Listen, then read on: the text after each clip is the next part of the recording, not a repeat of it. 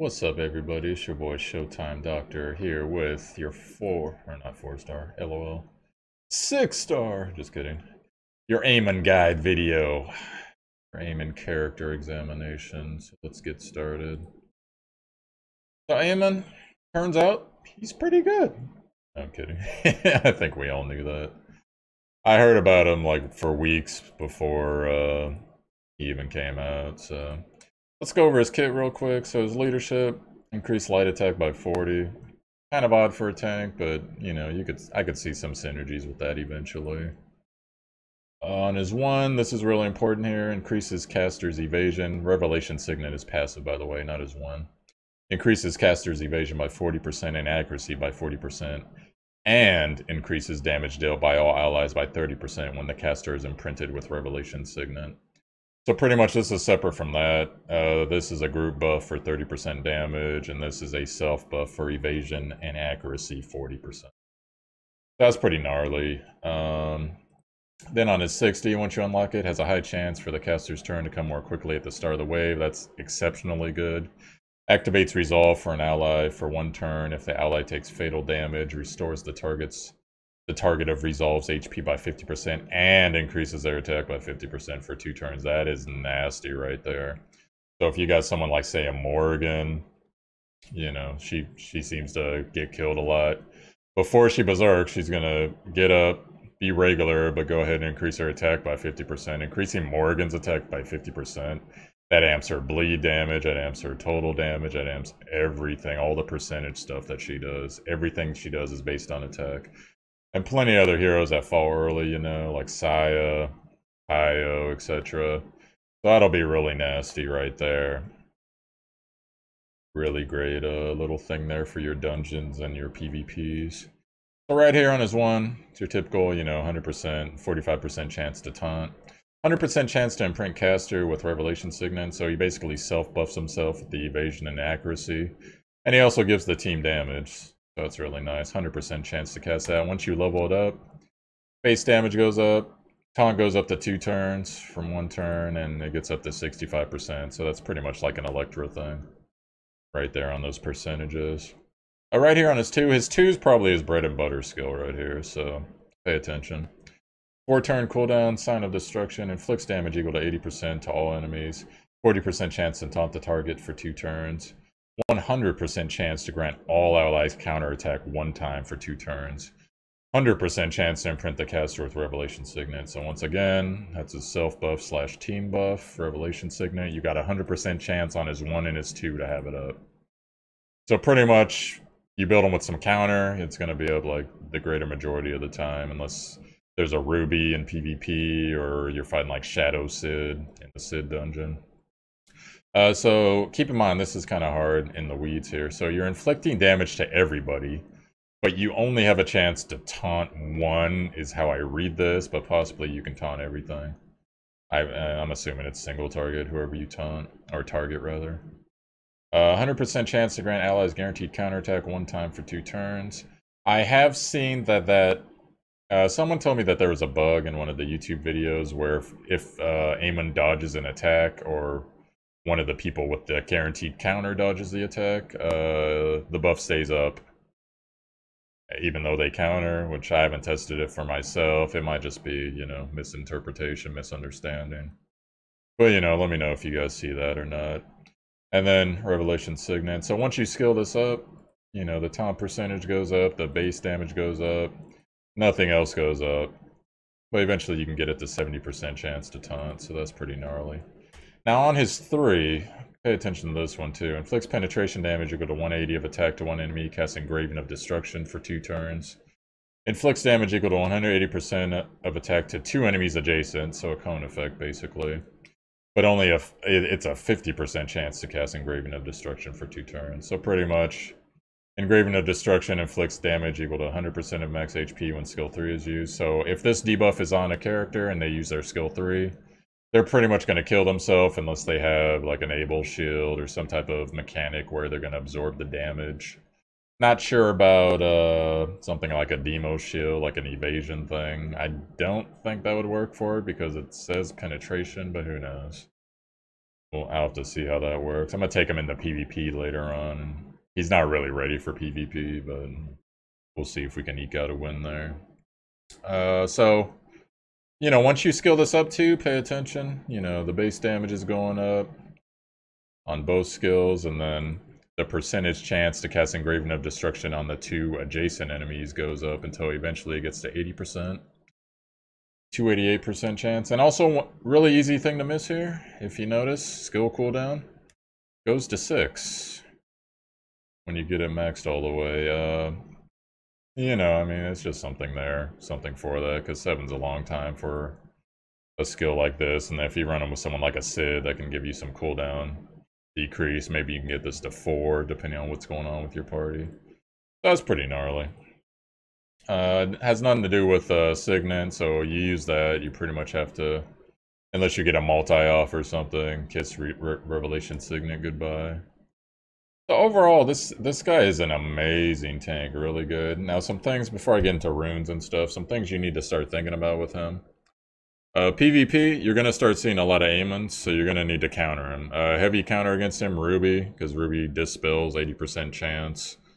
Attack and defense units, Amon's a defense unit, so she'll get rid of that engraving. Also, Rue, you know, self-explanatory, Rue can dispel. And, you know, basically any character that has a good chance to dispel.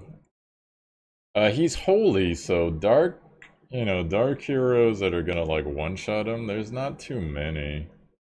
You know what I mean, because he's a tank and he's got that evasion and everything, one-shotting him's always gonna be pretty hard. So, if you guys can think of any, I can't think of any offhand. Ashley will do some good damage against him. But, Kane, no. Yeah, you know, other than like a Dick Kane or something, but even those guys, they can't really do it. And then another thing you guys are going to have to worry about is you're going to start seeing Amons if you yourself have an Amon. It's going to come down to who takes their turn first, because this is going to be working for both Amons. So you're going to have to think in PvP some attack speed on them, get them as much attack speed as possible, along with some good runes for them. You know, passive dodge if that floats your boat, otherwise. You know, your typical standard HP, defense, substats. Some counters really good on him to help keep that buff up whenever he gets attacked, because he has taunt. And, you know, maybe some multi. Like I was saying, when you use your 3, a little multi will guarantee that you will hopefully get Revelation Signet up again, and then that'll be up.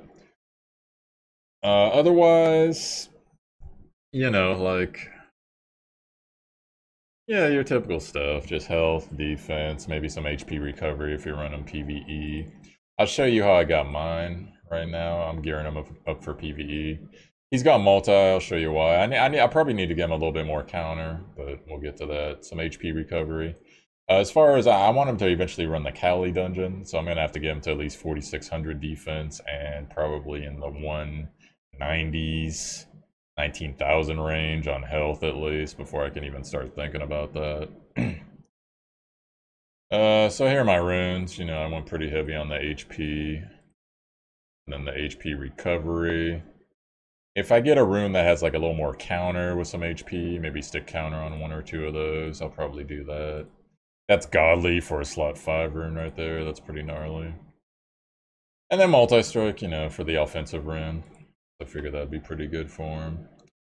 Your hero talents, you know, it's your typical tank stuff, guys. So by now, you guys should know if you've built a tank before. If you don't and you're new to the game or whatever, that's fine. Get defense increase. This right here doesn't make sense on skill 3 because, you know, he's got, even though it's 2 turns, which is nice, it's a 7-turn cooldown to start with, 6 turns. If you're running a heavy cooldown reduction team, hey, consider it, but I mean, having defense on your tank, that just seems standard. Decreased damage from bosses, you're running PvP, you get that one. This one, it does reflect. I was thinking of a potential reflect build with 2, because you are going to be taunting when you use his skill 2. So if there's like some really heavy attackers there, maybe you could think about running that. Especially since his 2's on a 4-turn cooldown, run some cooldown reduction, get it down to 3 probably. That was pretty gnarly. You see I got screwed on my suppression roll. I actually had that at 2 early. I've been trying to get 3. Suppression's what you go with on that slot, because doing extra damage on your tank makes no sense. So try to get the 3-star. Reduce attack by 30%. It's sexy, no matter what you're doing. Comrade in Arms. You know, your typical PvE stuff. Dealing additional damage. Not really going to do much for you. In most cases. Supreme Shield. You know, get that damage immunity. Really good on stuff like Kali, etc. On everything that doesn't penetrate. Now, you can also go counterattack if you feel like doing a focused counterattack build. That's up to you. I like protection because... Or Supreme Shield, sorry, because Supreme Shield's definitely saved my butt many times in like the Kali dungeon, etc. So, as you can see, I got them geared for PvE. Purple Stars, I won't go over the Purple Stars too deep, because it should be, you know, get your attack speed. Get your defense, get your HP and your abnormal status immunity, get your defense HP recovery, same thing with that. And then right here, most people, they say to stop at 5 stars on most tanks. You can get that extra counter if you want. Like I was saying earlier, the Sid dungeon's going to really trip them up because a lot of people are going to build them counter, and countering the Sid dungeon hurts because of that mental seal, or engulfing darkness as they call it in there. But also the thing that's going to hurt him too is, if you notice... Revelation Signet, 1 turn. 1 turn, no matter how much you skill these up, it's always going to be 1 turn. So unless you got somebody that like increases buff duration, which they're pretty few and far between, I think it's like SRs and Rs. Yeah, you're gonna... Because Shadow Sid, when he hits you with the bird, even if he misses, he's reducing buff duration. So Shadow Sid's gonna take that garbage right off, and... You know, he'll be like your normal tank at that point. So, you know, stuff to think about. So, we're pretty much done with the showcase right now, so I'm gonna go ahead and take him in PvP. He's not PvP ready, you see. He doesn't have PvP talents. He doesn't have...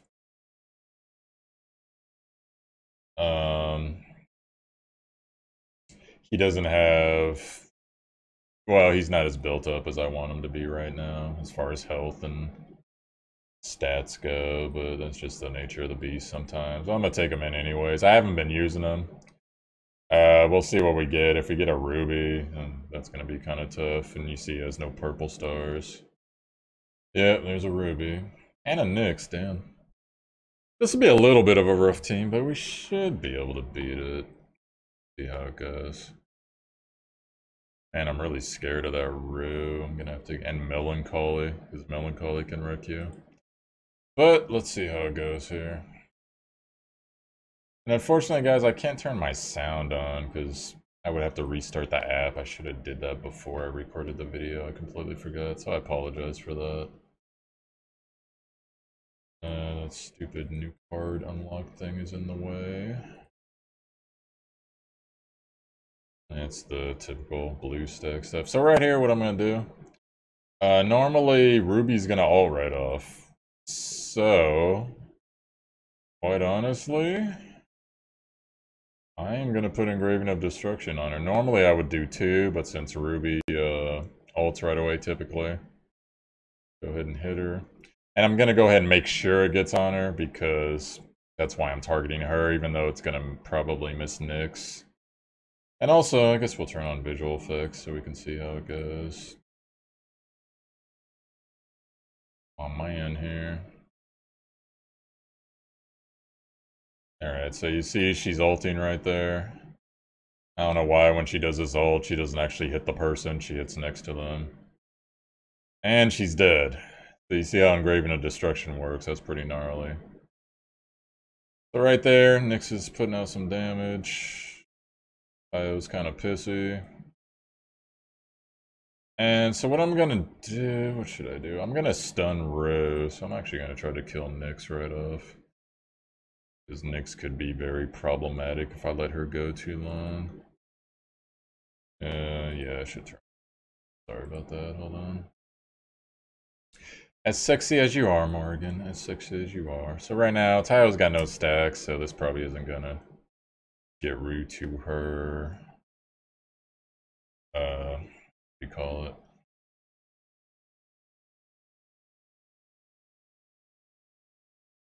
resolve. So right now what we're going to do is hit his skill 2. His skill 2 basically it taunts the primary target and then it guarantees counterattack for the team and puts Revelation Signet up. So if it's going to taunt, you know, I want it to taunt somebody that's going to probably do a whole lot of damage here.